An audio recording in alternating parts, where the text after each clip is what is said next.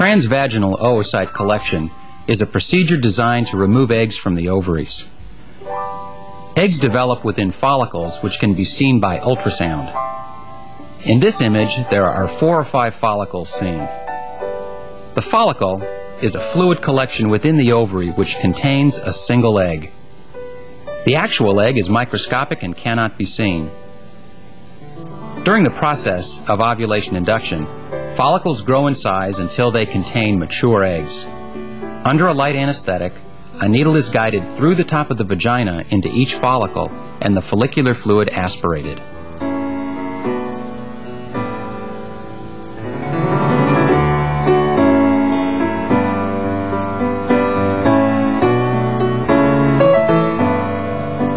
Often, the follicle is flushed with media to assure the best chances of removing the egg.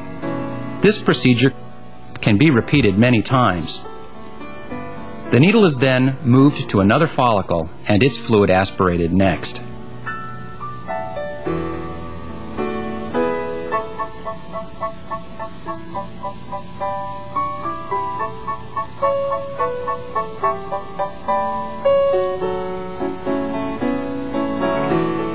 The follicular fluid is collected in a test tube, and each test tube is passed to the laboratory where a highly trained biologist identifies the egg within the follicular fluid.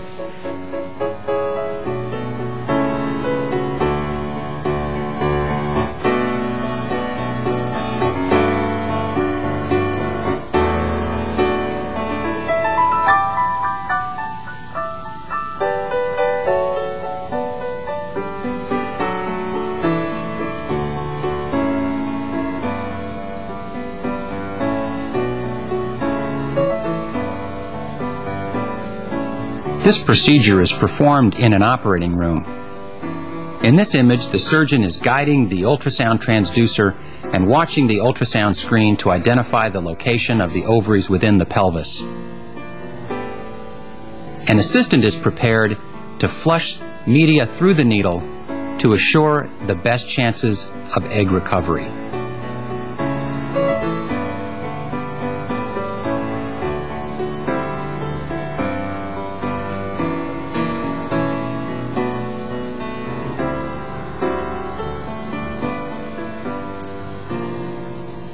Once the follicles have been located, a needle is placed through a guide on the transducer and under direct visualization advanced into each follicle.